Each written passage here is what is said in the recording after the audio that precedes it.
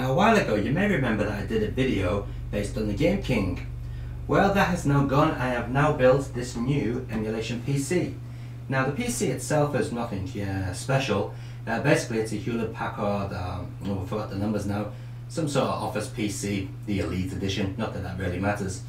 So what's actually happened to this is it's been given a memory upgrade. It's now got 8 GB of RAM, it's got a brand new iCore processor in the latest version.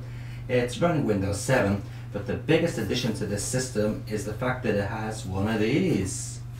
Don't you just love the box? The box is classic. This is an NVIDIA GeForce GTX 750 Ti, yeah. Well, man, I love that box, that's great. So now this baby can run 3D games really well. And it is actually set up so it does work as an emulation system. You can connect it to a Jamma cabinet if you add the Jamma PCI card to the back of it. But the main reason for using this PC is the USB ports. As you can see on the front, it's got 4 USB ports, and on the back it's got another 6. It's overkill. So it really is handy for just plugging in your joysticks. As you can see right here, we have the old Xbox 360 joystick plugged in. Works absolutely fantastic. For analog games we just use an Xbox controller for those. So let's take a look at what it looks like when you boot it up. Okay, so let's power up the PC. Just to let you know, it is actually going through the XRGB Mini. You can see the menus on the screen there. So it's going through the XRGB Mini FrameMeister via HDMI. So the idea originally was to put scan lines on the low resolution games, but I found out you can't actually do that. Yeah, it doesn't really work that well. So as you can see, it's booting up Arcade Box. Nice custom front end here.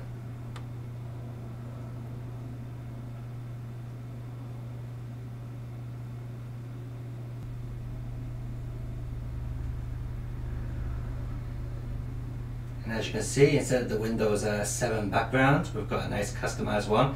That one is from the Capcom Arcade Collection.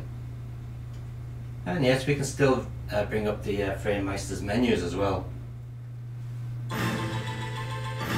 And as you can see, the emulator boots, the PC boots straight up into, now let's just get rid of those FrameMeister menus. The PC boots straight into Galaxy, which is a front end for various emulators, and it is all controllable via the joystick. So before I show you the options on Galaxy, let's just start off with running a game. So we've got the Model 3 emulator loaded up here. Start the game by just pressing OK. Launching game.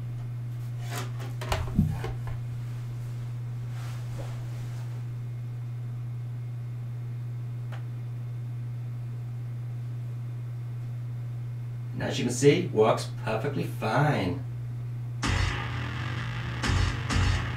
Also the sound from this PC is going through the cam, so we've got a lovely quality beefy sound.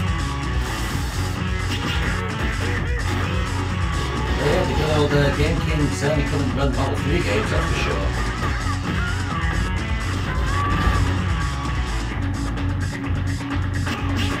Okay, we can get out of the game very simple by pressing the button. There we go. Okay, so if you press this button here, by the way, you have to configure this yourself. But if you press this button here to bring up the different emulator menus. So I've got a lot of emulators on this at the moment. We've got Final Burn Alpha, MAME, Model 2 and Model 3. Let's go for a bit of MAME. Okay.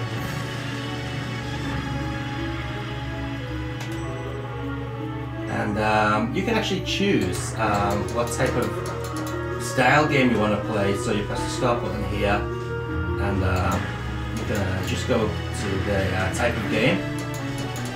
So let's go to, I don't know, 101 beat 'em ups, there we go. So Fighting Bus. There we go. And now we've got all the Fighting Bus games to choose from. Yeah, let's start this one up and see what happens. Launching game. Of course, you get the typical main menus. There you go, the game works perfectly fine, no problems whatsoever.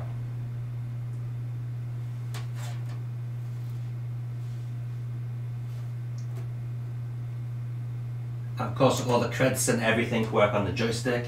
By the way, you can bring up the main menus by pressing this button here, and you can configure various things if you want to. You can also pause the game by pressing it again. We can get into the game's dip switch settings,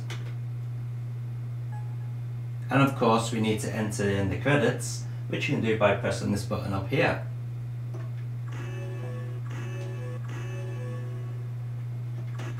And of course, start button is start.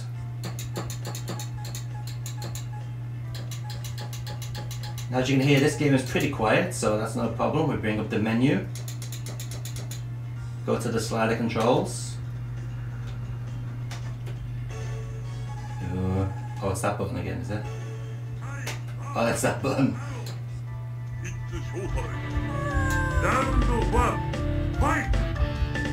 Oops. Oh, didn't want to do that. I've exited the game. But as you can see, you can turn up the music and everything. And yes, this will run pretty much anything you throw at it. So as I said, it's got that GeForce card inside it. So it's a pretty powerful system. Again, let's just change the emulators. By the way, you can also put your favorites and things in. Search for games using the on-screen keyboard. If you really want to, really. Bit of a pain.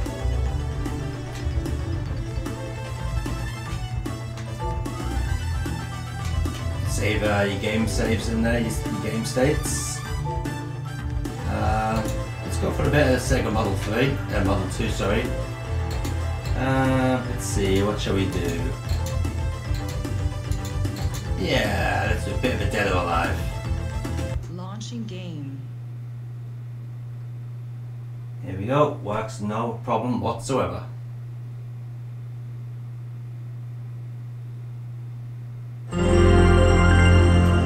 Got some credits inside it already.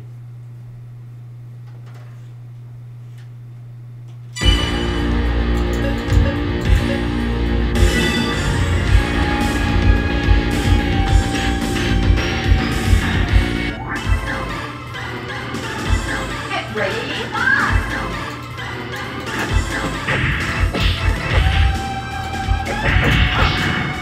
Pretty awkward to play with one hand. As you can see, that works just fine. We want to get out the emulator, that's not a problem. Don't know why I keep doing that. Some emulators, you can't assign the button to the keyboard to escape, but that's no problem. You just use one of these, a little mini micro Bluetooth keyboard. There you go, no problem whatsoever. Very simple. For games such as House of the Dead, Launching game. that's not a problem either. Best way to play these type of games is with a mouse. So you just use a Bluetooth mouse, and as you can see, you can move the cursor around the screen and play your games that way. You can still use joystick to put in your credits.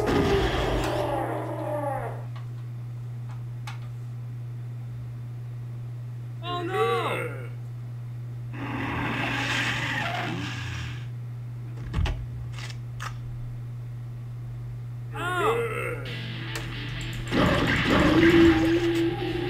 Others are still inside.